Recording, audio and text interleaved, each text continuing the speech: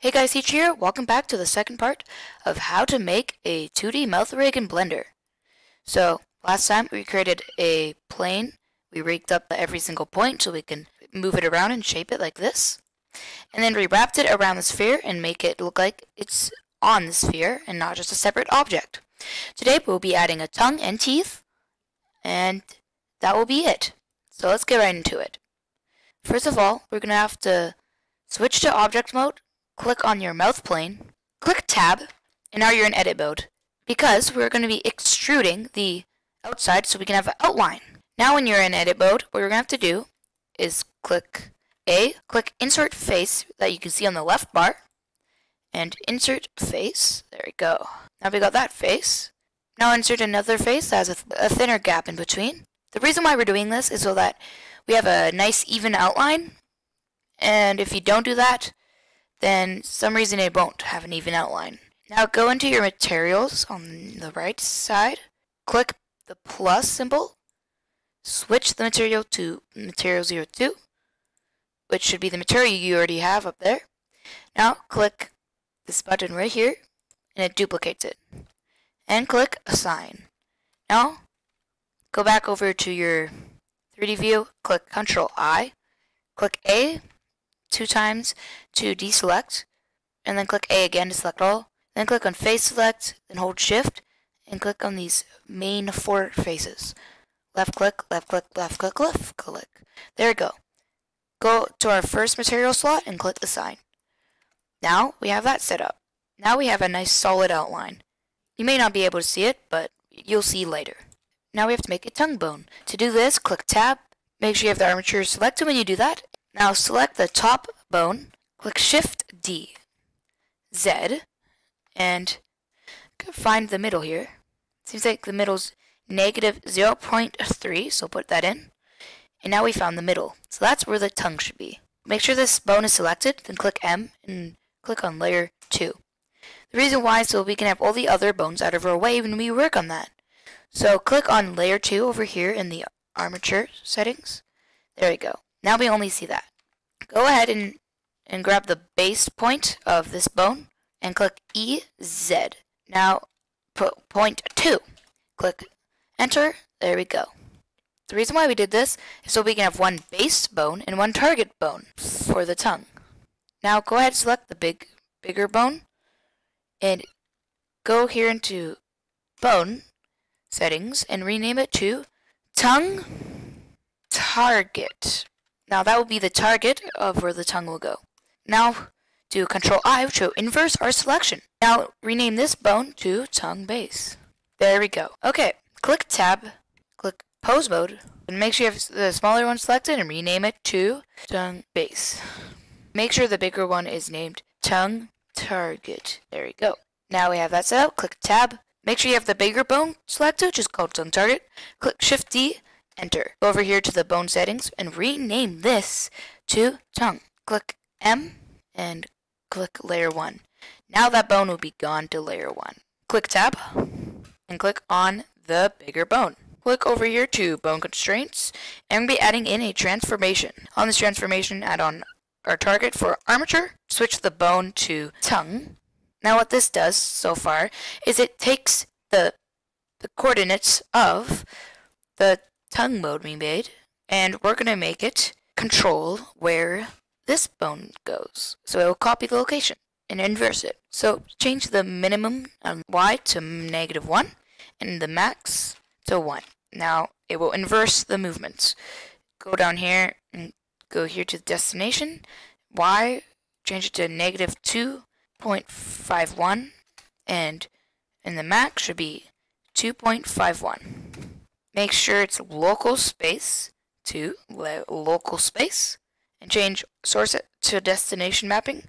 Switch them all to Y. Now go and click add bone constraint, add another transformation. Now do the exact same thing. Switch to armature, switch to tongue.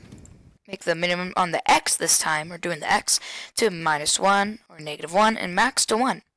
Switch the source to destination mapping all to X. And now go here to the X for destination. Switch the minimum to -2.51 to 2.51, -2.51, and change the max to 2.51 and switch the space to local space to local space. There we go.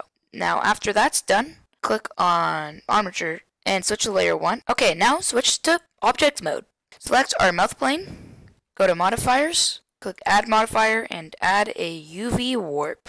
Now what we're going to do is start messing with this. So all we have to change though is from armature, choose bone tongue target, to armature tongue base. Now we don't have a UV map yet, so let's go ahead and create one. To do so, click tab, go here and pull up this, switch the mode to UV editor, and we're going to be opening the file you can download in the description below, which has the tongue texture. So there are two different versions of the tongue. Alright, I'm going to be selecting the simple tongue, just because. And let's go to our UV maps, and make sure in 3D view, click view, viewpoint front. Now click UV, project from view, and there we go. Scale this up, click Shift S. Now scale it down to a good size. I think this size is exactly what we need. Switch the 3D cursor to be the location to be 0.5 and 0.5. That's the middle. Now click A to select everything, Shift S, selection to cursor offset. Now it's right there and perfectly done. I accidentally forgot to select these faces when doing it, so let's redo that. So select all here, project from view, scale it, click A to select everything here, scale it up, Shift S, selection to cursor offset, and Z, G, Y, G, X. The reason why we're doing that is so we can get it centered on the circle. There we go. After doing that, click tab, go to modifiers, and switch that UV map to that UV map. Now switch to shader editor, go to materials, make sure you're on materials 03, and let's get into the materials for this part. Okay, now what we have to do is add in a UV map, switch it to UV map. Now add in a mapping, and check off minimum and max, and drag in the UV into the vector. And now add a image texture. Now add an image texture. Move these over by selecting them and clicking G to move them. Now grab the vector for mapping, put it into the image texture vector. Switch the image texture to tongue, and it should be the tongue texture you chose, and drag the color into base color. There we go. Oh no guys, we made a mistake. The material thing didn't work properly. So we have to select the border that's in between the two edges here. Select all of these by holding shift. There we go. Click on material 03, click assign. There we go. Now it's fixed. Click tab, click onto armature, click to pose mode. Oh no, what's happening guys? It's inversed. Now just make sure it's like this, where the y is minimum -1, max is 1. Same thing for y for destination, minus 2.51, and the maximum 2.51. So yeah, it should work now. Now click to armature, click to layer 1, and click on your bone. We can move it, and the tongue follows. And there we go. Now that that's solved, we can now go ahead and start working on the teeth. Now first of all, make sure to go to object mode, select our mouth plane, switch our editor type down here to UV editor, go to UV maps, make sure you're on UV maps, add a new UV map and double click on the name until it lets you rename it and switch it to teeth. Oopsies. Now click tab and go down here. Now make sure you have everything selected and scale it up so it fits by clicking S and GZ to move it to the bottom. There we go. Now we have it like this. I'm just gonna see if it works by importing our teeth texture that you can also find in the description below for you to use yourself. There we go. Now we got that new texture. Click tab. Let's switch to UV map. And we're gonna have to create a new object. So make sure to move down this editor and add in a plane. Now click Alt-R, Alt-G. Now click RX 90. There we go. Now it's rotated so it's facing that way. Click G, Y, hold Control, and it should move over by 1, and now it should be in front. So go to Objects, Settings here, and switch the viewport display, switch it to wire. There we go. And click Tab. Make sure you have everything selected, and scale it down to a decent size. There we go. Now it's a nice, decent size. Rename the object to Teeth, and there we go. Now we got that. Make sure to click Tab to get out of edit mode, though. Now, after we got that plane added, select our mouth plane, go to Modifiers, add on a UV project, scroll down here and switch the UV map to Teeth. And now go here and switch the object to Teeth. Everything looks good. So now open this editor up again, switch it to Shader Editor, and select UV map, hold Shift, select Mapping, and the image texture and principled BSDF, and click Shift D and move it up. Now we got this whole new different shader up here. Now we got a second shader up here. So now switch the UV map to Teeth, switch the image texture to Teeth, or whatever texture you're using for Teeth, and add a mix shader texture, put it right here, and drag the BSDF from principled shader at the bottom to the top shader in mix shader, and for the top principled BSDF, drag into the bottom shader slot. Now go here and from our Teeth image, grab the alpha, drag it into the FAC, and drag the shader to surface. Ta-da! So what we just did, we grabbed the alpha from that texture, which was the little gap in our teeth texture, and we made it so that that gets replaced with our tongue texture. So then our tongue doesn't go over the teeth, or so that it doesn't have it where we don't have any tongue. Now drag this editor back down. Now select our teeth plane, scale Z. Now we can open it and close it. And there we go, guys.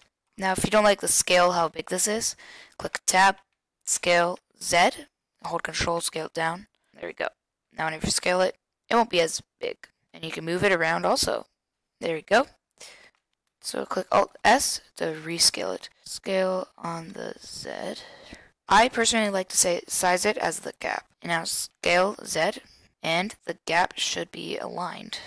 It may not be perfectly aligned, but now we have this. And we can open it and it won't be too big. Alt scale. And now go ahead and lock the rotation on the X, and lock the rotation on the Z, and lock the location on the Y. And now it cannot move backwards or rotate some weird way. So yeah, now we have this. We can move it up and down, scale it up and down, rotate it. So yeah, Alt RS and all that, and we rescaled it. So now we can move stiff.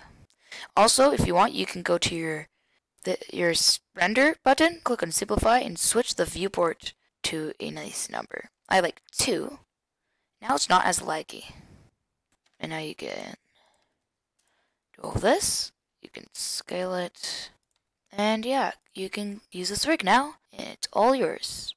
Congrats, you made it through the second part of how to make a 2D face rig in Blender. In this part, you learned how to add a tongue to the 2D face rig, and also add teeth to the 2D face rig, and rig them so you can move them and animate them. Thank you for watching these tutorials. I really appreciate it. Tell me what you want me to do a tutorial on next. See you guys in the next tutorial or animation.